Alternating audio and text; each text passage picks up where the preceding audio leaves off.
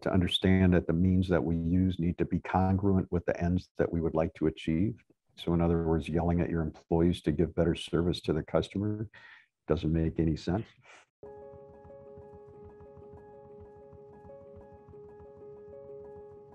Business as art. But here's where I want to start, Ari, a lapsed anarchist's guide. Here at the Inner MBA, what can we learn from anarchist philosophy that will help us in business? Thanks, Tammy. It's almost like you're on radio and a podcaster. That was awesome. Almost like yeah, I'm honored to be here. Hi, everybody. It's an honor to everything Tammy said about it being an honor goes right back the other way. It sounds true, does awesome work. I am a regular listener to the podcast, and I appreciate deeply all the positive stuff that you all contribute to the world. So honored to be here. Anarchism. I think the short answer is a lot. Let me tell you more, because it seems incongruous to the casual listener for most people, at least if they don't know a lot about anarchism. So I am from Chicago, and I came to Ann Arbor to go to school at University of Michigan, where I studied Russian history, very important major for the food business. And I spent a lot of time in that work studying anarchism. It's not why I came here, and I didn't know it when I arrived, but U of M has the largest anarchist collection in the country. It's on the 7th and now 8th floor of the graduate library. So I used to go up there and study read these like obscure pamphlets from 1900. And I was very drawn to it for any number of reasons. And, on we went, right? I don't know if there's any other history majors on the call, but if you have a history degree, there isn't really anything you can do with it except get more degrees, which is what I was supposed to do, but I wasn't quite ready for that. So I ended up staying in town here in Ann Arbor and getting a job as a dishwasher in a restaurant, which is how I got into food. So no lifelong dreams of culinary activity or business at all. I just really kind of lucked out in that regard. But long story short, let's see, 3-4 years later, when I had moved up into managing kitchens, and I started to get into a leadership role. I hadn't really paid a whole lot of attention to anarchism, but I had internalized a lot of the ideology. And I tried in the belief people would just do the right thing. I sort of tried leaving them all alone, which completely didn't work.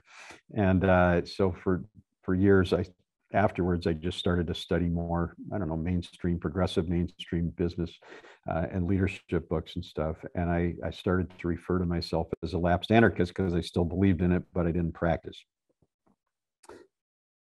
Fast forwarding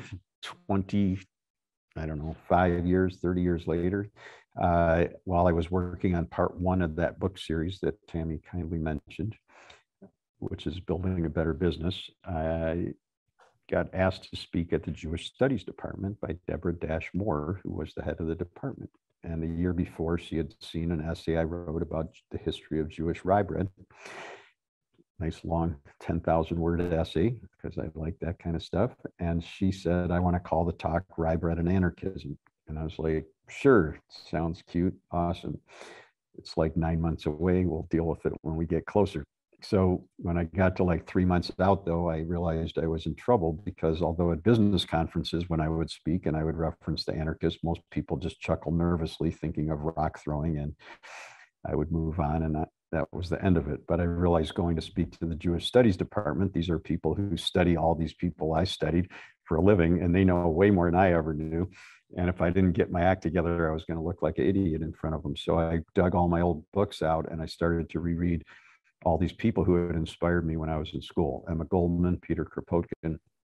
I don't know if any of these names ring any bells for anybody. They probably don't, but they're quite famous in that world. Emma Goldman was called the most dangerous woman in America by J. Edgar Hoover and was kicked out of the country in 1919. But anyways, I started to reread all these books, and I was blown away for 2 main reasons. Number one, I was surprised to see how much Paul and I had recreated of a lot of this ideology or philosophy without really realizing we were doing it in the way that we were running the organization. And then B, what really blew my mind is so much of what they were writing about circa 1900 and going to jail for is now called progressive business. So they wrote about spirit. They wrote about getting rid of hierarchy. They wrote about freedom and free choice, which is now called self-organizing work teams, flattening organizational hierarchy. They wrote about people need to believe in what they're doing, et cetera, et cetera. So then I just did what all history majors really know how to do, study more. And so I just immersed myself and I haven't stopped. And so I guess the answer is directly, there's a ton of the philosophy of anarchism. And of course, there's 1,000 ways to apply anarchism like anything else. But in my construct, 1,000 ways to apply it. Some of the premier ones or most important ones for me are understanding that hierarchy can be helpful operationally, but there's no correlation to people's value in the world based on their position, age, race, gender, or anything else. And learning to stop thinking hierarchically, which so much of the world does, and so most of us are trained to do so constantly that we don't even know we're doing it. So to learn to stop thinking hierarchically, I can talk more about that. To choose to believe that everybody is a intelligent, creative human being that can do great things. To understand that the means that we use need to be congruent with the ends that we would like to achieve. So in other words, yelling at your employees to give better service to the customer doesn't make any sense, et cetera. So those are just some of the highlights, but anarchism is generally assumed to be chaos and violence. It's actually the opposite of that. It's a philosophy or a belief system that is actually apolitical. So it's actually the opposite of politics. Ari, just one thing to clarify. One thing to clarify. I got a little confused as you were talking about hierarchy, because it seemed like you thought, yes, there's a place for it operationally, but you're trying to underscore every human being's value. So where is the place, though, for hierarchy in Zingerman's collection of businesses? Well, we're highly imperfect, so we're trying to figure all this out, just like all of you are. B, I think the thing to distinguish, thank you for the good question, is between operational hierarchy and then assigning identity or value based on hierarchy and or thinking hierarchically. So whatever metaphor you want to use, if you're in an orchestra, there's a conductor, makes total sense. But the point of this is that the conductor is not a better human being than the guy who carries the bass drum onto the stage. And for all I know, the bass drum carrier is just as creative as the conductor. It's just they have different jobs. If you're playing football, there's a quarterback, but it doesn't make the quarterback any smarter or anything else. So it totally makes sense from an organizational standpoint on shift or whatever that somebody's in charge, but it's just understanding that everybody else's perspective is equally important in the bigger picture of things. And then thinking hierarchically is what leads us to ask questions all the time, like what's the most important thing? What's the single thing we need to know? What's the number one thing? Like those are all coming out of hierarchical thinking. And I actually have tried to retrain my brain to go in the other direction. So that means you might say something like, what are all the things we need to know? Or what are all the different perspectives we could have about XYZ? Yeah, so I'm sure you've touched on it in various formats already, but it's one of the differences, like in a healthy ecosystem, everything matters, right? And so hierarchy would lead you to believe that bees were almost irrelevant in nature because by weight, they're so insignificant and they don't seem to do anything, and yet they're super critical. So in the same way in the organization, I mean, everything matters. We can't do everything well at once, but it's still important to understand that everything matters and that everything is interrelating, right? So that the greeting that the host gives at the Roadhouse tonight could impact $50,000 cater or mail order corporate gift sale. I mean, so these tiny things can have enormous impact, and trying to honor that value is really important. You're making some really important points, and I'm having these aha moments as I'm listening to you. At the same time, people at Zingerman's and in the collection of businesses are probably paid a different amount, and there's probably people at the top of the salary hierarchy that's a distinct from an entry-level employee. So, I mean, there are Yeah. these kinds of, hierarchies. Absolutely. I am not Yeah. in the least maintaining that we've attained perfection. In fact, one of my big learnings of the last few years was that nature is imperfect, and my childhood pursuit of perfectionism turns out to be the pursuit of the unnatural, which isn't real smart.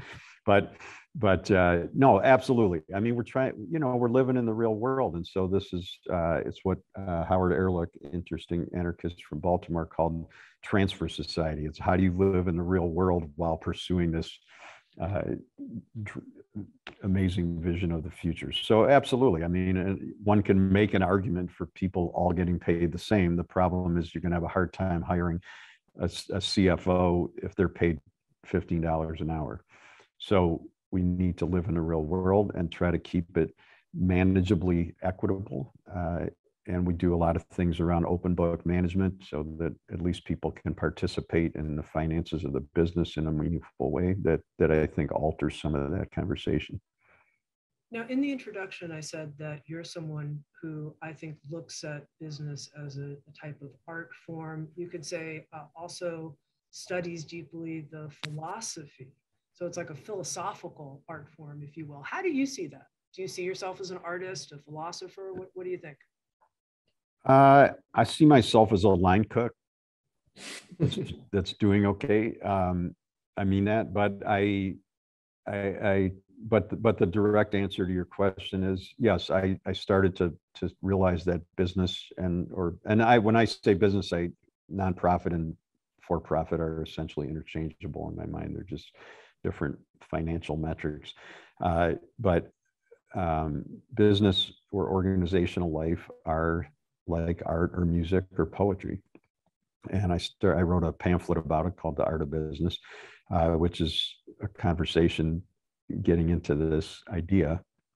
I really believe if we look at our lives like we're making a painting, then we start to realize that every brushstroke matters. And that whatever the way that you or I talk to the cashier at the drugstore on the way home is a brushstroke on the painting of our life. And once it's on there, it's not coming off, right? And whatever metaphor you want to use, if you look at it like I've found myself giving talks to whatever 18-year-olds, high school, and we have awesome 17, 18-year-olds that work with us, so it's not a cut on it, but just people in school, and they're kind of looking at me like I'm crazy. And I was just like, look, I mean, I just look at it like I'm making music that 50 years after I leave the planet, people are still going to be listening to. So make it good. And in that sense, yes, I think it is beauty and art. John O'Donohue, whose work I really love, who you interviewed, who passed away in 2008, I think. He said that the world is suffering from a crisis of ugliness. And I think, and this was said long before the current political construct that we're existing in. So I think that he's right. And I don't look at life as a zero-sum game, but I think beauty and ugliness is a zero-sum game. And so the more beauty we put into the world and the more beauty we train ourselves, as he said, to see, then the better, the healthier, the more positive place it's going to be. One of our participants, Ari, Oscar from Madrid, wrote in and said, will you please ask Ari, what do you believe are the core principles of good leadership? Well, to the earlier point, I mean, I don't know that there's any one thing, but there's an essay in part 1 of the book called 12 Natural Laws of Business. It's my belief that all healthy organizations, whether it's us or Sounds True, or many of you, or a basketball team, or an orchestra, or a brownie troupe, when the organization is healthy and doing well, it's honoring these natural laws. So they're kind of like gravity. You can not like them, but they remain true.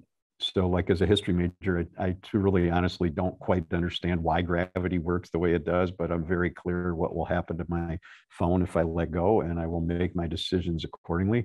So these natural laws, my experience of them is that interviews with all healthy leaders, with all great athletes, with all great musicians, they will touch on almost all of these in their own words and in their own way. So I really have come to believe if we live in harmony with those natural laws, then we're going to do pretty well. And if we violate the natural laws, then I think we get the same sort of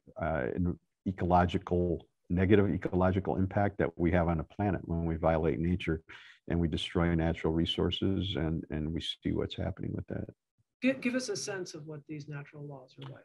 So the first one on the list is about visioning, which is a huge piece of how we work. But it's just true. I mean, everybody who's attaining greatness, and by greatness I mean of their own choosing, not by making the most money unless that's what they choose. But anybody who's attaining greatness, whether it's in parenting or a poetry or professional basketball player, they all have envisioned, whatever word you want to use, where they're going. And this is, I mean, you can go back to the Bible, you can find it in Emma Goldman. Michael Jordan, I grew up in Chicago. Michael Jordan used to say he could see the ball going through the hoop before it left his hand. Everybody who starts a business, including me and Paul, even though we didn't write down a vision the way we now would do it, we had one in our head. I mean, we knew what we wanted to achieve. I think it's a natural human process that every 3-year-old knows how to do, but society pressures us out of it. Rollo May, the psychologist, said the opposite of courage is not cowardice, it's conformity. And I think there's enormous pressure to fit in, enormous pressure to follow what the people around us say, what the press says, what our parents say. This is a lot of what anarchism was reacting to, is encouraging us to really walk our own path. And so I think we all know how to vision, but we get trained how to not do it. So this is coming back to it with an actual recipe and a process. So that's number one. Some of the other ones, one of my favorites, number 9, is success means you get better problems. I used to think success would mean I had no problems, till one day I realized it would mean I was dead, and I didn't want that problem. So like if you try to work in a non-hierarchical way, a really good problem is the busboy is going to tell me what we're doing wrong.